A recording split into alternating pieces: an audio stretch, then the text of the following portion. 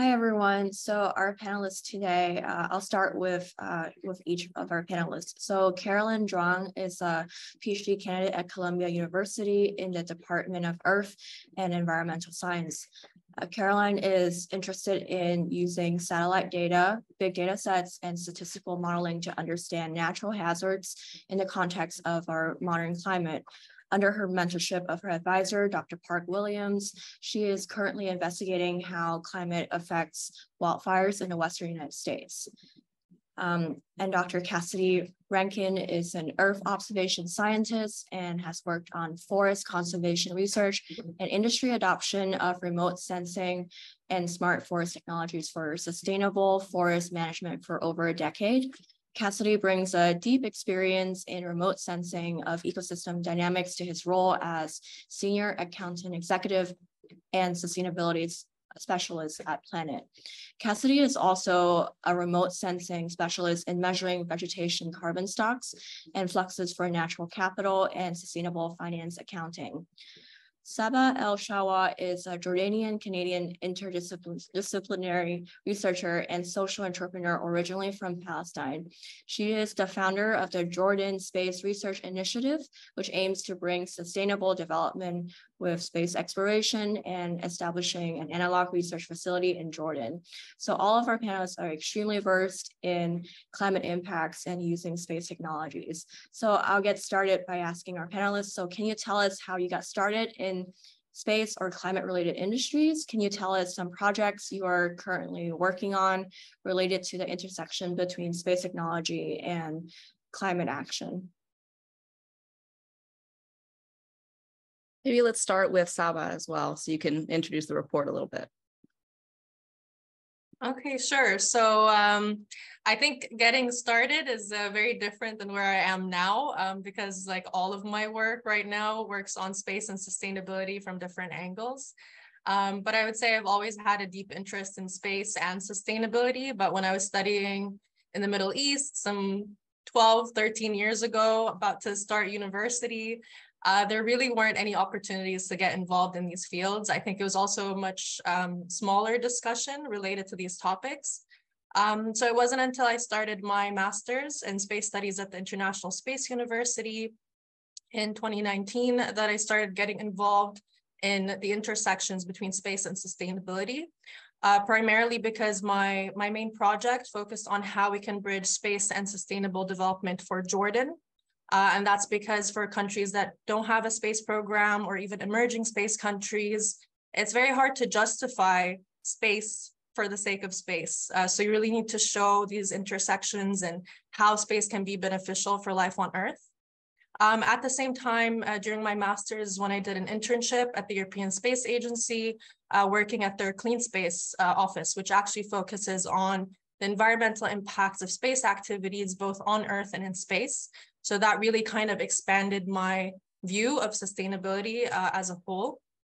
And right now, I'm also doing my PhD in sustainable development and climate change. So I think the journey has been kind of long, but once I found that this is the area that I'm interested in, I've become more involved also within the SGAC, the Advocacy and Policy platform that Lindsay was talking about. I was one of the co-leads for the Space for Climate Action policy division, which basically created the report that is now the official policy position of the SGAC. And then, as Han also mentioned, I founded the Jordan Space Research Initiative to bridge sustainable development with space exploration, and specifically through analog research. So essentially, there are simulations of space that can help us test our technologies for future space exploration and habitation. But at the same time, there's a lot of intersections with areas that can help with us living more sustainably on Earth. And so that's something that focuses more on the technology and strategy side.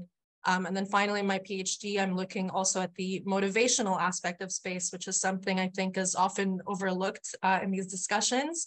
If you haven't heard of the overview effect, it's basically when astronauts see the Earth from space, and that changes the way that they think about sustainability, about social and environmental issues. And so my PhD research looks at whether we can simulate this with virtual reality to be able to bring it to more people and actually validate if it causes this neuropsychological shift in behavior as well. So I like to touch a bit on all the different aspects of space and sustainability in my work. Yep, let's go over to our next panelist as well. Cassidy, do you wanna start? Sure, yeah, thanks for having me. How did I get started in space and climate? It was about 15 years ago, probably at the tail end of my my undergraduate career, which was in evolutionary ecology and looking at environmental dynamics. And we were working on a project in Brazil and a couple across Latin America where the World Bank had funded large irrigation projects to bring more consistent agricultural production to areas prone to drought. And as part of that project, which was expanding agricultural activity, there was forest being converted for farmland and other areas that were being conserved, basically to offset. I mean, these were the days of the very first RED programs to offset the farmland conversion. We were measuring the ecological succession, so how the forest regenerates, how all the ecosystem services regenerate, the biodiversity, before biodiversity credits were a thing. Carbon credits were just starting to evolve in the early days. And the research was to understand how do we measure these things across very large spatial scales with consistency and metrics that can quantify efficacy of these land conservation plans.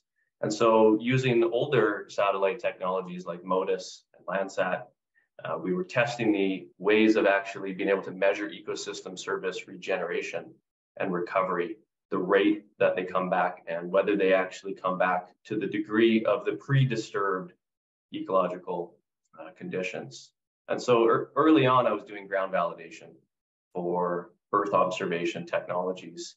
And over the course of my grad program, where I eventually was doing the validation of time series for measuring this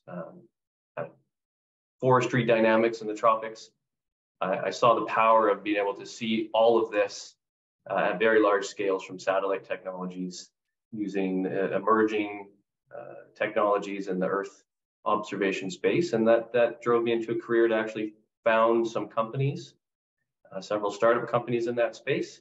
And then when I learned that Planet had built this constellation that could image the whole world every day at a resolution that let us see the detail we needed to measure these ecological processes and carbon dynamics and carbon fluxes on the landscape, I jumped at the opportunity of getting involved at Planet.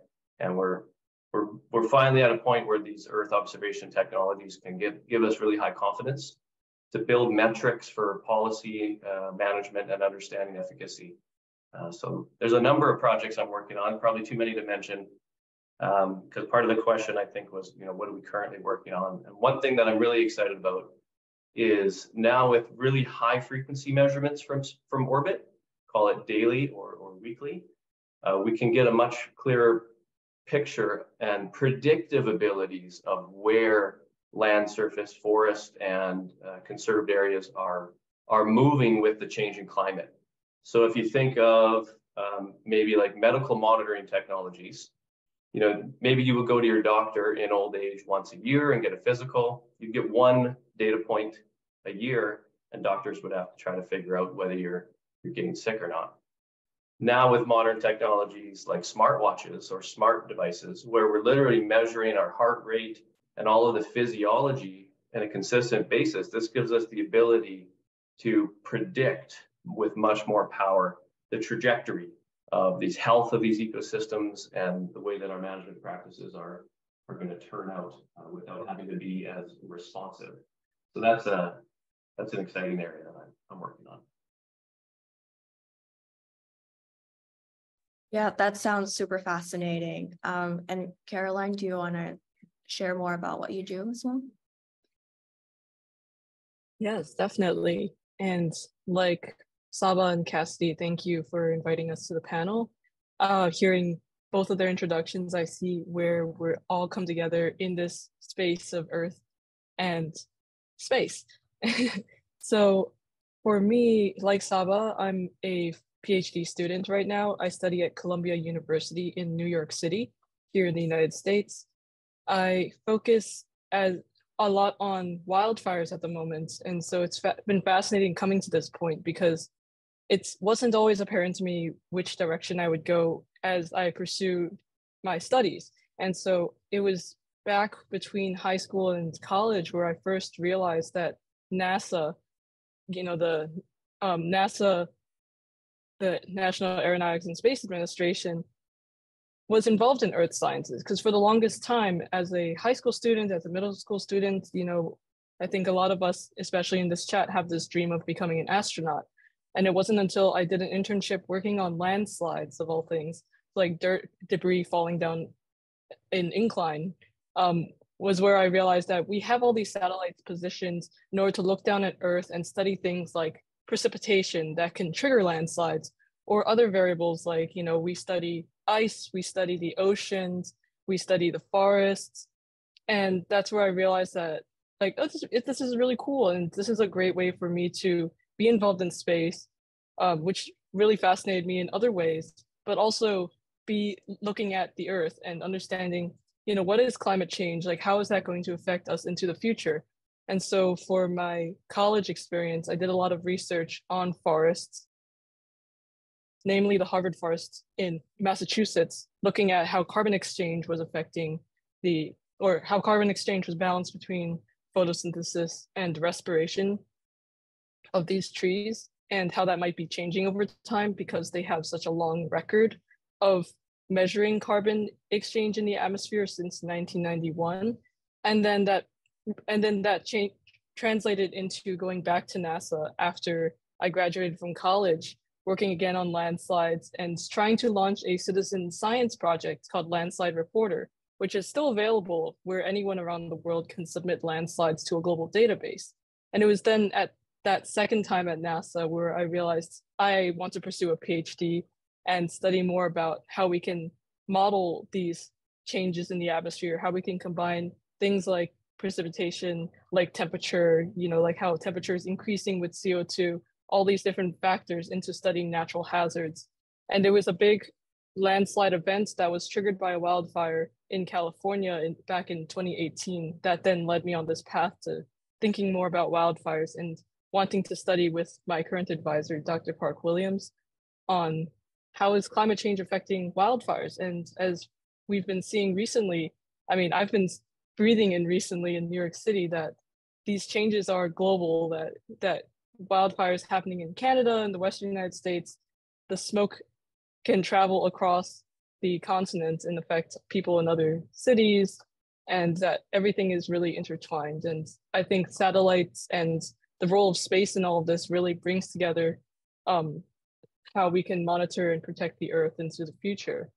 And then I also want to mention more of like my space role is that it wasn't actually until 2017 after I graduated college where I joined the Brooke Owens Fellowship. And that's where I was connected for the first time with the commercial space industry side. So learning more about organizations like Cassidy's organization Planet, that are actively producing commercial satellites to continue to monitor the Earth on such fine resolution scales.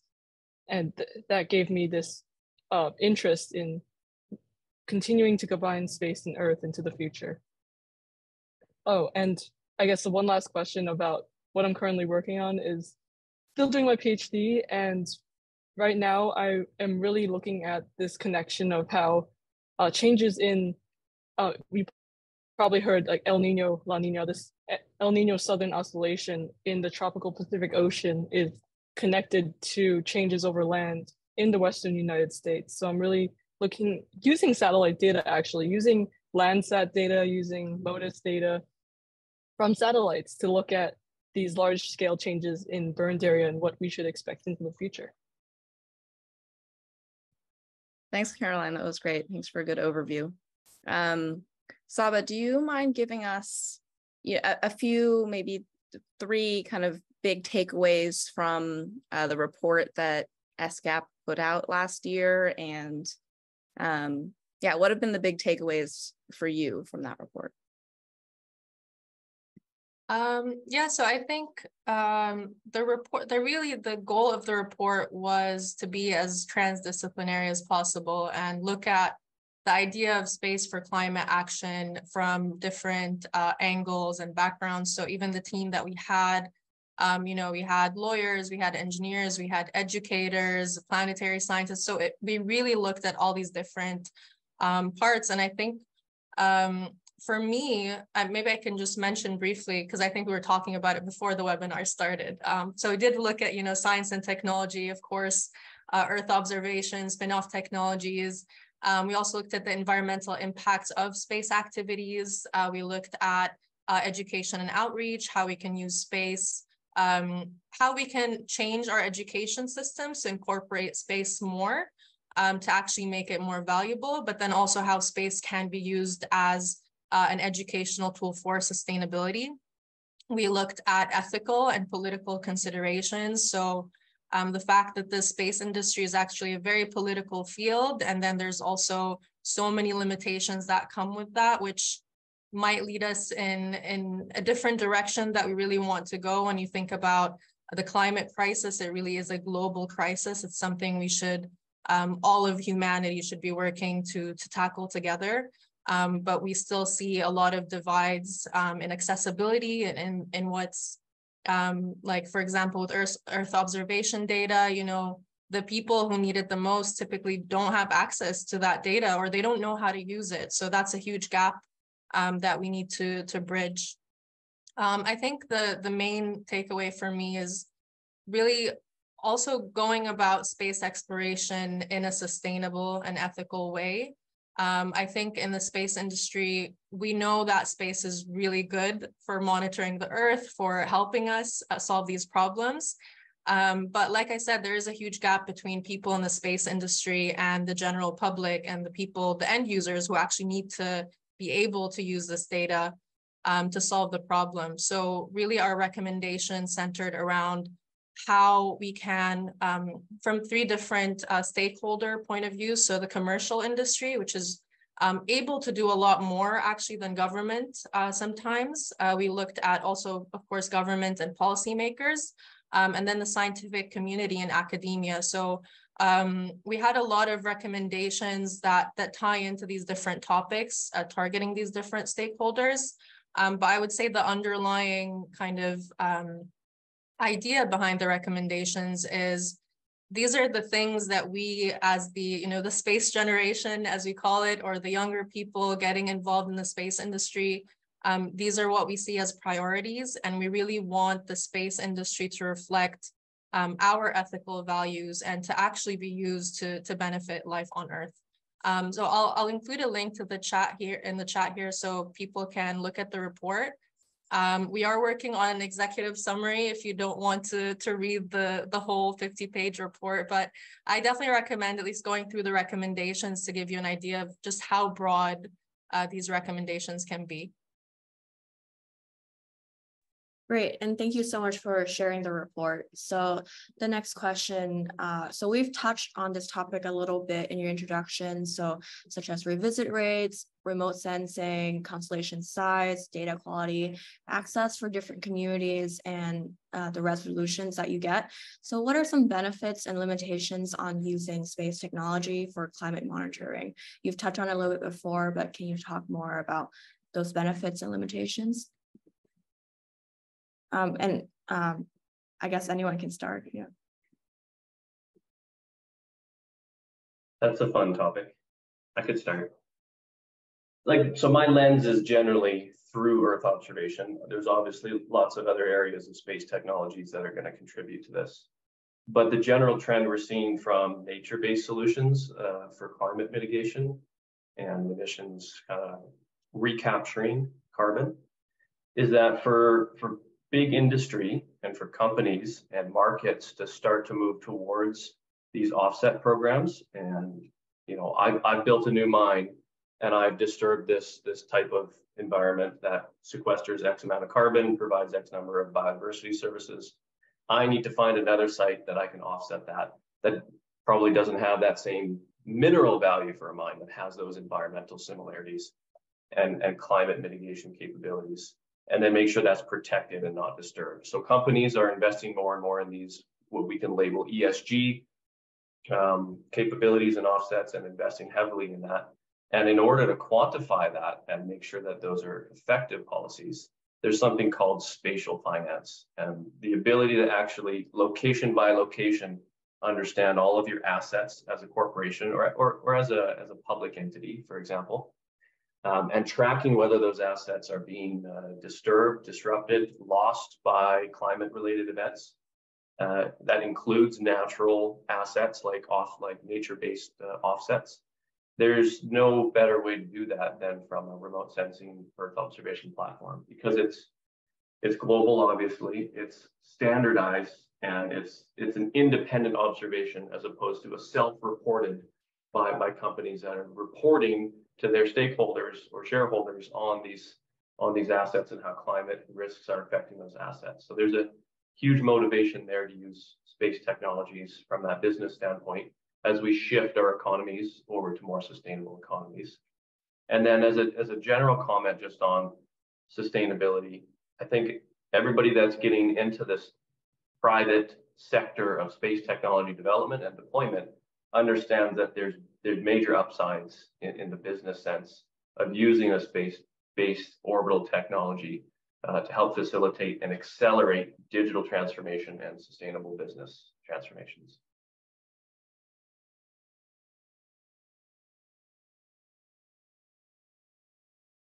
Yeah, I'll add on to that to agree with everything that Cassidy said, that there's this really cool path forward for businesses to cooperate with climate.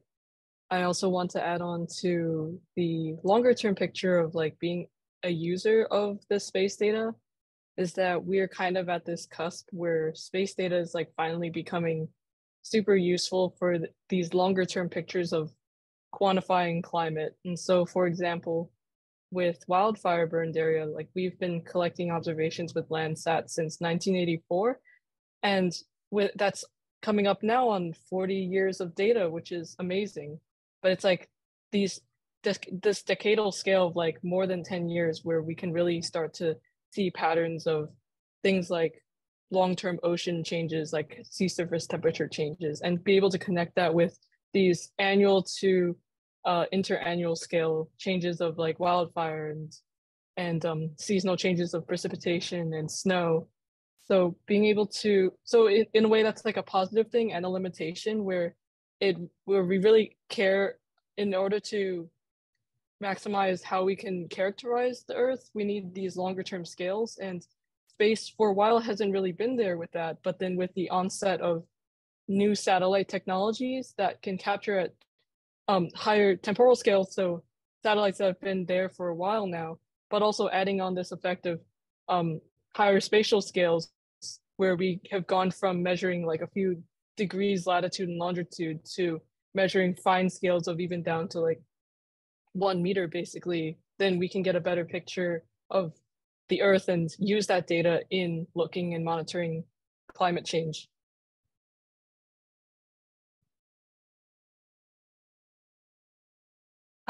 Yeah, so from my perspective, I want to talk about I don't know if you were at the Global Space Conference for climate change, which just happened in Norway in May. I worked on a paper for that conference with two of my colleagues, Stephen George from ESA, who does Earth observation, and Jordan Stone, who's also a PhD at Imperial College London. He's a planetary scientist. And so we took these three different angles where we're looking at the Earth observation, the spin-off technologies, and the planetary science. And the idea was basically using space for natural disasters. We specifically looked at floods because that has been happening a lot more frequently. And the more that we did kind of the background research, we really concluded that, you know, the technology already exists, the data already exists. Like, we have all of this information, but we're just not using it in the right way. I think the limitations really do come from political and, you know, policy limitations. especially as I was saying earlier, for a lot of the people who are suffering from these natural disasters. Either they don't have access to the same resources, or they don't have the capability to use them in a way that makes sense. And so ultimately our paper that started out as here's how technology can help, space technology can help with climate, it became more, here's how we need to bridge the gap in the policy and the implementation, because especially for countries that have a lower GDP, does that mean that they don't get the same kind of support in case of a natural disaster? And we really do think that the financial side of this is also that all countries should be contributing to this emergency response in proportion to their GDP.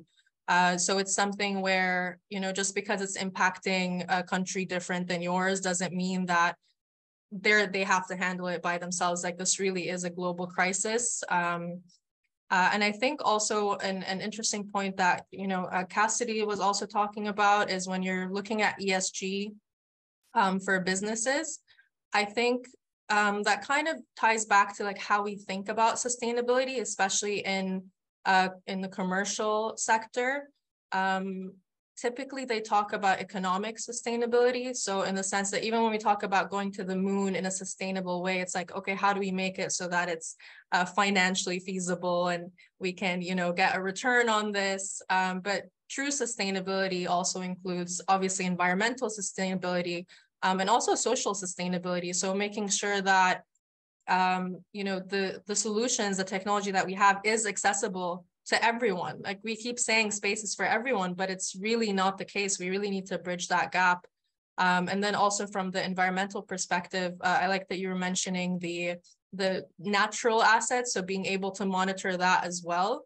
I think it's unfortunate that we have to look at things through this kind of economic lens, but because that is the case, I think it is important for companies to realize that investors and consumers also care about these different aspects. And so even if you're only looking at the economic sustainability, you should really think about the environmental and the social sustainability that comes along with that.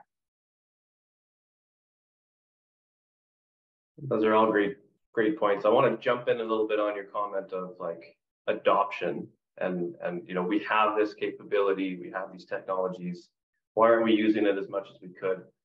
That's kind of my day-to-day job at Planet, is helping companies and government, both public and private organizations, adopt commercial space technology.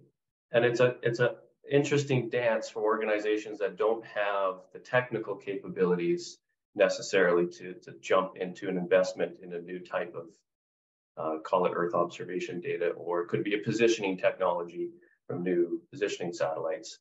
And as soon as you bring up the concept of, okay, these are satellites and these are in orbit, there's the funny shift that happens with a lot of people we talk to, that they automatically assume, okay, this is way too complicated. This is going to be difficult. And I don't have time and resources to invest to figure out what it is exactly that you're doing. Because that's a big shift for my organization. We don't have space specialists. We don't have rocket scientists. And so a big part of what I'm seeing is when I have these conversations to say, are you guys, does your company have a space strategy, a space tech strategy? Or are you thinking about that for the future? What does your business look like in 5 years? Or what does your government department look like in 5 years with space technologies? We almost have to leave the technology out of the equation and entirely focus on the positive outcomes. Because as soon as you dive into the tech and you're speaking to a non-technical person, which is usually a higher level decision maker, they kind of shut off. And they have this mental block around this is too difficult.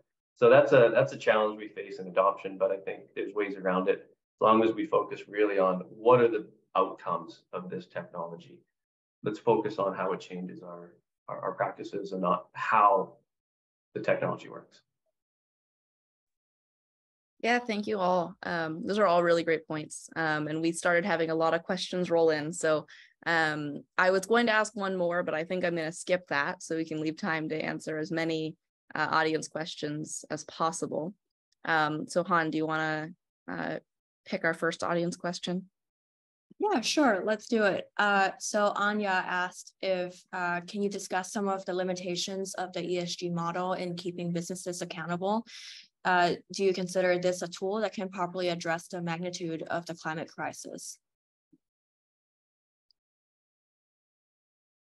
Anyone want to start on that I mean, one? I think I kind of said a few things about that already. I think, in my opinion, I don't think it's, you know, a comprehensive tool. I think it's very unfortunate that we have to go down this avenue, but ultimately, like I was saying, like the companies want to look, you know, for the most part at the bottom line. And ESG is a way to make them think about the fact that this will hurt your bottom line if you're not adhering to, you know, some of these policies. But unfortunately, it is also, you know, a huge limitation in the sense that it leads to a lot of greenwashing. You see a lot of companies, you know, put, here are the sustainable development goals that we contribute to. And then if you actually ask them about the targets, they don't even know what they're about. So I definitely think having, you know, I'm not familiar, maybe Cassidy knows a bit more about this, but when you audit a company and you look at the ESG, who's actually doing that and what are they actually looking at? I think that would be a way to maybe, you know, overcome some of the limitations. It is just one tool in the toolbox. It's a very powerful tool if we're talking about Earth observation and imagery and other types of remote sensing, because it gives you this very economical approach to cover very large areas and widely distributed assets at low cost. But I think as we see, you know, scope 2, scope 3 emissions starting to be required disclosures for companies, and this will touch on maybe one of the questions I saw someone else ask as well. That level of transparency and how you're developing your business, goods, services, and where those emissions are coming from all ends of the production spectrum. This space technology, yeah, it might take a big bucket of fuel to get you into orbit, but pound for pound, the information and the data value from these satellite systems is exponentially greater than other remote sensing or ground-based monitoring. And there's a good expression from a group we work with in the carbon credit market development space that we shouldn't be burning carbon to measure carbon. So that's something to keep in mind, like if people are flying aircrafts or driving around to measure and monitor things, there's huge opportunities. It is an exponential. I think it's several orders of magnitude lower carbon emission to measure something from satellite than from a ground vehicle or aircraft. So that'll start to come out in these disclosures with scope 2 and 3. Yeah, so that's a good transition. I think I'll ask a related question from the chat. Do you think space will contribute to reduction of CO2 emissions by things such as orbital manufacturing and space mining in the next 20 years? It's from Andrew. We started to touch on ways it could help reduce. So any other thoughts on that? I don't know anything about orbital manufacturing. Is that like building stuff in orbit? Yeah, I think that's what they're talking about, building things in orbit, on space stations, things like that. So I have a very strong opinion about this. I think in orbit servicing and orbit manufacturing is very cool. What I take issue with is kind of this narrative that's also, you know, been shared by Jeff Bezos last year, is like, you know what, we're going to help the Earth by just like taking all of the polluting industry up into space. And that is like such a problematic way of thinking to me, because you're not saying we're going to reduce pollution, we're going to reduce resource extraction, any of that. I think that's part of the problem when you think of environmental impact as just carbon emissions to the atmosphere, because environmental impact can take many different forms. Biodiversity loss, resource overconsumption, the way we're impacting the oceans, like not all of it is just I'm going to, you know, not emit carbon into the atmosphere, so I'm helping save the Earth. So I think that's a huge problem in mentality and ideology, the way that we think about the climate crisis, or even, you know, space debris is a huge problem. I think where I like the idea of in-orbit servicing is using the space debris that's already orbiting the Earth, which is, you know, becoming more and more of a problem, using that material that's already out there to recycle, to repurpose, to take it, you know, to the moon, to rebuild infrastructure, then that's also kind of building on the idea of, you know, reusing the junk that we already have, instead of let's just, you know, proceed with business as usual, but just take it off planet, because I don't think that's actually going to solve any of our problems. Yeah, I think that's a really great point, Sahba. And I want to add to that because I got to take a look at the SGAC report on this climate action. And if we think even just to the introduction of that report, thinking about what are the main carbon emissions, like where are they coming from? And two of those industries that come to mind are, for example, fossil fuels, right? And if we're going to mine fossil fuels and we're going to continue using fossil fuels for powering our cars, powering our industry, you know, electricity, then that's not really an industry we can take to space, because then we would still need to bring those fossil fuels down from space back to Earth in order to power those things. And that ultimately would not reduce CO2 emissions. And then the other thing is agriculture, which is fundamentally something that is unique to Earth. And so being able to reduce our carbon footprints in these large scale agricultural practices, that would make a lot bigger of a difference. And so we're going back to like where space will contribute. I think that part of it is thinking about, you know, sending up satellites in order to monitor our current carbon emissions. That's going to be really important, but also thinking about all these new space industries, space companies, space startups that are emerging. And I think that these companies should be considering their own ability to protect the Earth and be a sustainable practice, whether that's making sure that the environmental impact of their launch site is reduced, making sure that the materials used for building rockets, building satellites are sustainable materials, all the way to just the organizations that they work with, and making sure that everyone in this entire pipeline is held accountable for their emissions and for the materials used. Can I add one thing also? Caroline just reminded me, I'm really glad you brought up the different industries, because I think when we're in the space industry, we often forget that it's the space and defense industry, and all of the negative social and environmental impact that comes from military activities is actually directly attributed to the space industry as well, just because they're so tightly coupled. And I think that goes back to the point of not thinking of sustainability just as I need to reduce carbon emissions, right? Social sustainability is also really huge. But even if you just look at environmental impact, like the US military industrial complex pollutes more than entire countries. So that's something that we really need to be aware of, especially being that we are in the space industry and the science and technology that we work on developing. It's often kind of, you know, the ethical considerations are kind of ignored, or it's thought of as like a loophole that, yeah, it's dual use, so, you know, it has to be used in this way. But I like to think of dual use as something that can also help Earth and not be used for, you know, social and environmental destruction. So that's definitely something that we touched upon a bit in the report when we're talking about the environmental impacts of the industry. But it's a much larger conversation that needs to happen as well. I might provide a counter view to one of the points, and it's about, you know, maybe using space as a place for waste disposal. I think it's important to remember that the future is here. It's just not evenly distributed. So that's an important point to consider when we're talking about the level of sustainable development, just the sheer level of development we're going to see around the globe.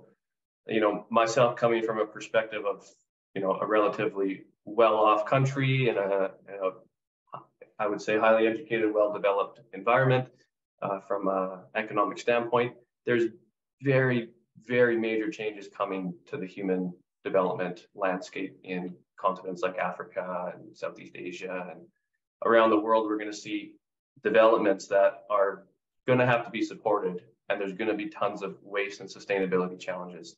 So we have to remember that there's this huge counterbalance in where the world will be developed over the next 10 to 20 years and how we have to innovate to account for that. So I used to be of the mindset that we should be doing everything we can to reduce and limit development for sustainable environmental purposes. But the reality is, when the options for the many that don't have access to the resources that we might have in North American cities, for example, their decision-making processes are very different. And there's gonna be a lot of waste management and energy management that we have to innovate around. And I think the space solution, and I think back, if many of you are familiar with the Futurama episode of just launching a large waste or garbage ball into space and then it comes back at us.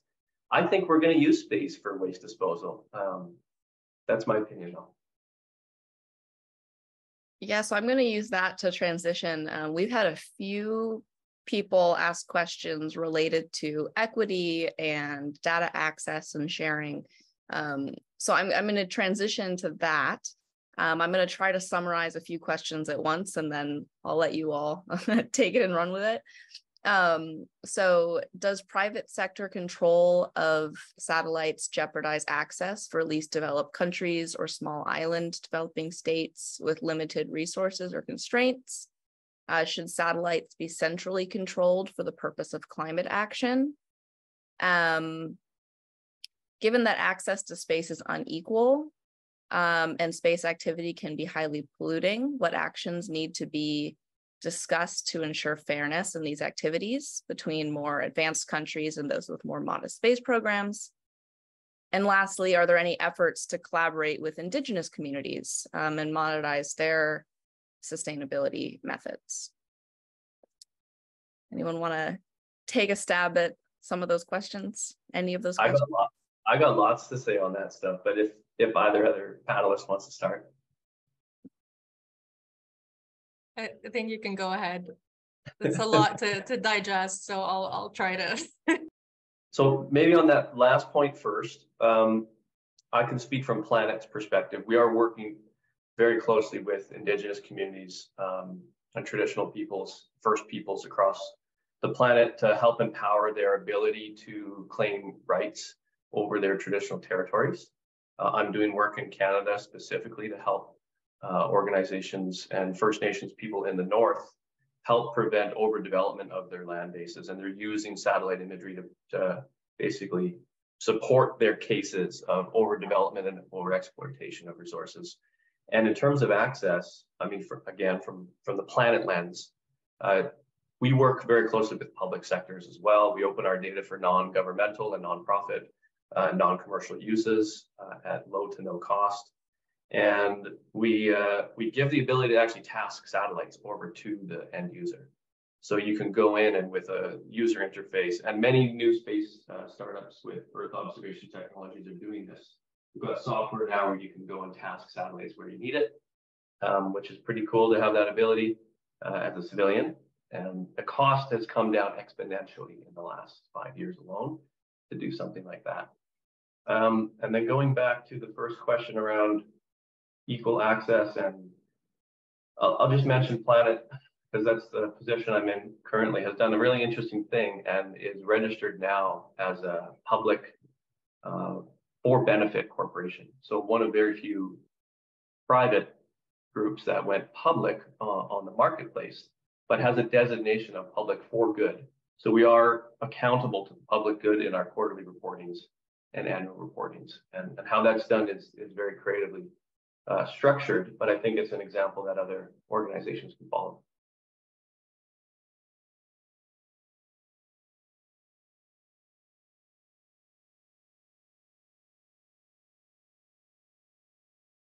Do you guys have an opinion on where access is less equitable than it should be? I'm going to let Caroline go ahead because I feel like I talked a lot on the last point, but I'll add a few points at the end. Yeah, I just wanted to add a little bit to the thinking about the inequity in access, because I think that's a really important point that is still a challenge but I can speak that there are several ways that people are tackling this. And so when I was working with NASA and I was on the Earth Sciences division part of it, they actually have an applied science arm that actually deals with this issue of access by providing applied remote sensing training. So there's an applied remote sensing training program called NASA RSET. And so this is like one of their like many ways of being able to provide access to countries to just be able to give people who want to use NASA satellite remote sensing data, like which inherently it's open to everybody, right? And I know that the European Union also has like their own side of this as well, of like free data and being able to, I think we touched upon this earlier, which is that, like the data is there, but in being able to use it in a way that's meaningful to different countries is what is a bottleneck currently. And so I'm really happy to hear from Cassidy that, Planet is working closely on this. And I have been also very impressed with Planet's initiatives to even just bring remote sensing data from Planet to academics, for example. And I think that they have a whole arm which just covers how do we use Planet data, and they have a whole portal to be able to download data. And so NASA has this RSET program to be able to train people on small, like specific things like, how do we monitor wildfires, emissions, or like how do we monitor water quality, or even things like how do we apply looking at air pollution for environmental justice, for example. So that's like one arm of it. I think in terms of data access, and this is more on like the response side of things, there is a disasters charter that happens that is activated globally whenever there is a huge natural disaster that affects a lot of people around the world. And, like specifically, possibly like flooding in India, for example, or in Pakistan, or then, the large wildfires that erupted across Europe, or like the heat wave, things like these like really huge scale disasters, then this disasters charter is activated to then ask people around the world, companies, both commercial companies and government organizations, to provide data in order to assist that effort. And I think that there still can be more done in terms of then like the data's passed forward, what can we then do with this data? That is definitely a developing thing. But to have the data is really important, and hopefully that at least on the disasters assistant response side affects things. But I think that, I think actually a question that I've been seeing coming up from Kyle later on, which is, the connection between the mitigation side of things. Like we have this data we're monitoring, how can we then link that to predicting future human issues that need to be tackled, and how can we mitigate them before they happen? And I think that's where a lot of research comes in terms of being able to combine the ability to do scientific modeling, to combine different variables using our satellite data and using on-ground data to understand then where conflict might erupt. So I think it's an ongoing field. I think that we have the tools, and I think that technology is developing very quickly, and actually with the onset of machine learning as well, to be able to tackle these issues. Yeah, I just want to add on, I think from the data accessibility point of view, like Caroline was saying, some organizations, NASA, ESA, they do make a lot of data publicly available. Again, the gap is like, how can you actually use the data? But another issue is that the data isn't always accessible, in the sense that sometimes because of political reasons, you're not allowed to, even for a private company, cannot share, a certain resolution of data over an area. I know this is a huge problem in Palestine. Like up till just 2 or 3 years ago, there was literally legally in the US, you were not allowed to share the certain resolution of data over occupied Palestine. And I think that's a huge problem, not just from the human rights perspective, but also for people living in those areas that want to monitor the impact of climate, the impact of human migration, and is it due to climate reasons or other human rights violations? There's a lot of ways that this can keep people, from actually using the data that's even available. And I wanted to add also on the question on Indigenous knowledge. I think we should be careful about, saying we want to modernize it or like incorporate it in our way, because I think often in the space industry and in scientific, I'm an engineer, so I know a lot of scientists and engineers, and they tend to think like, I know the best solution, I know the answer, I just need to teach other people to like catch up, basically. And I think that's a huge problem in the way that we think in the space industry as well, that like, space is going to save us all and we just need people to get on board. So I really appreciate that, like what Cassidy was saying, what Planet's doing is they're actually working with those Indigenous communities to figure out how they want to use space and not imposing it on them, because it's really a big problem in the space industry. If you think about the observatories that we've built, the launch centers that we've built, they're all built on Indigenous land and without involving those people. And so rightly, they're going to resist a lot of what we call progress in the space industry, because it's actually taking their land away, their way of life. And so I think it's more about really involving them in the space industry and learning from them as well, and not just imposing our own belief system. Really, like it's a way of perpetuating epistemic injustice, the idea that our knowledge system and our science is more valuable than theirs is just because we don't understand theirs, we don't engage with them. So I think that's something that we really need to work on in the space industry. Yeah, great. Thank you. And so far, all of these stories have been really interesting. As we are closing, I'll ask some very quick questions and let you all have an opportunity to make closing remarks. So just combining Cal's and Will's question, do you see a future where we can preemptively provide humanitarian relief or solutions using space technology and Earth observation data to address a lot of changes? And do you have any other examples of how we can use remote sensing and space technology to make polluters pay, for example? So, and I'll give you an opportunity to make closing remarks as well. Yeah.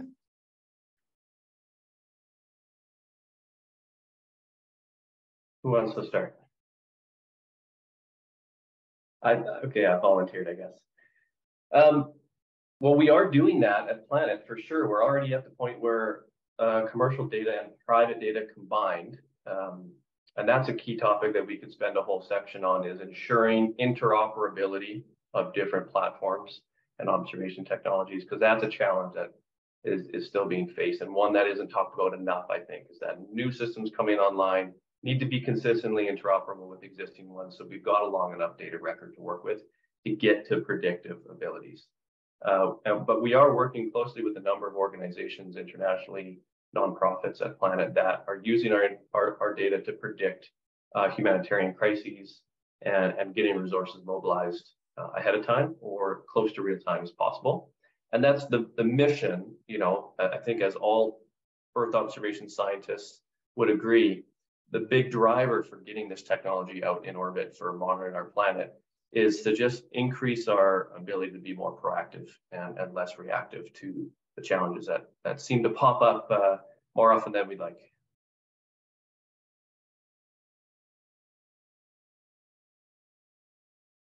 I think I can maybe add to that from the spin-off technology perspective. I think, Earth observation is especially great for monitoring, predicting certain things. But again, part of climate action is also adaptation and being able to deal when the crises actually happen.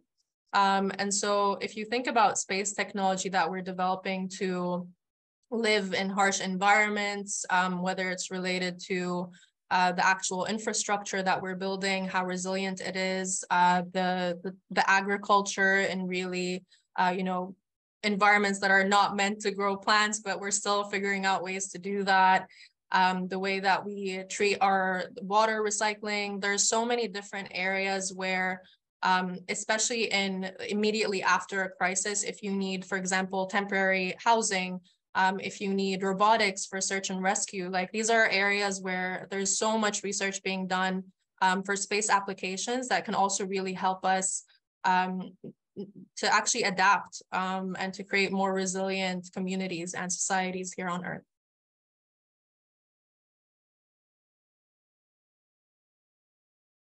Yeah, and I'll just add one more piece to this, which is I really like to see this increasing future of increasing data access and increasing Earth observations with new satellites coming online, because I think it'll really allow us to adapt, like Sahba said, to this changing climate, because we have this better finger on the pulse of what our fisheries are doing and how our agricultural hotspots are doing as climate warms and as precipitation patterns change. We'll be able to predict that better with an understanding of what were the long-term drivers of climate. So like, what is happening in these large-scale patterns of oceans interacting with the atmosphere that occur over 10 years to 40 years to 100-year cycles.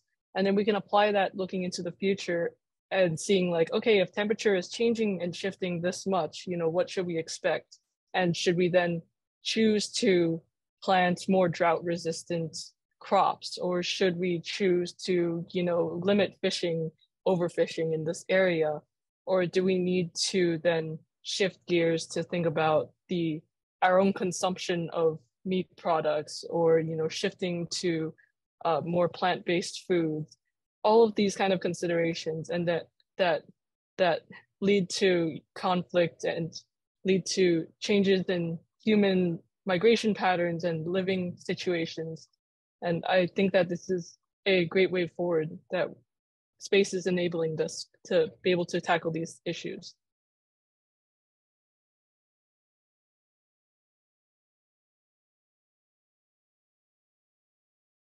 All right, I think we are a little bit over time, so we're going to wrap it up there. But if any of you want to give a quick 1-2 sentence closing remark before we do that, now's your moment.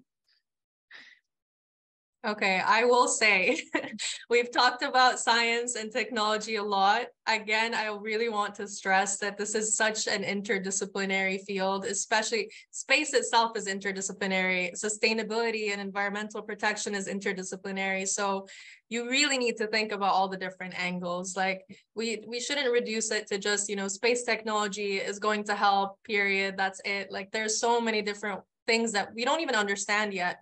And so, yeah, I really just wanted to point that out, and also the motivational aspect of space, like the blue marble image, the Earthrise image. These things are not, they came from space science and technology, but they also change the way that people feel and think about the planet. And I think that's just as valuable.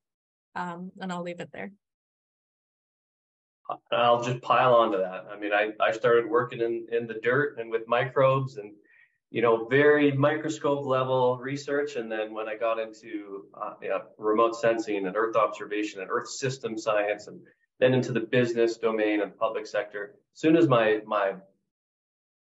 perspective shifted from the top down of seeing the whole planet as a whole, it really does change your perception of the challenges we're facing and how cross-border this problem set becomes, and these opportunities to work on it together. So leave it there.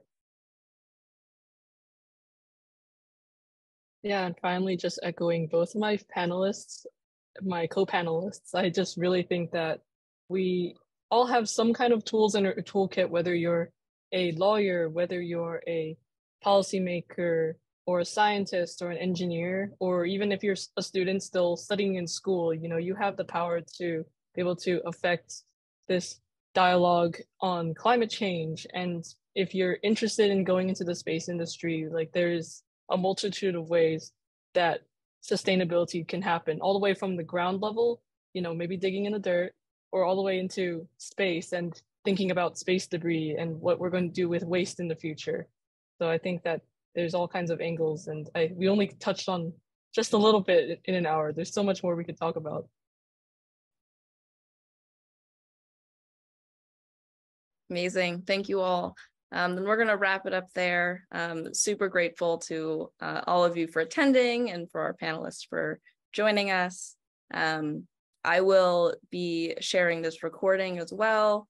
So yeah, thanks everybody.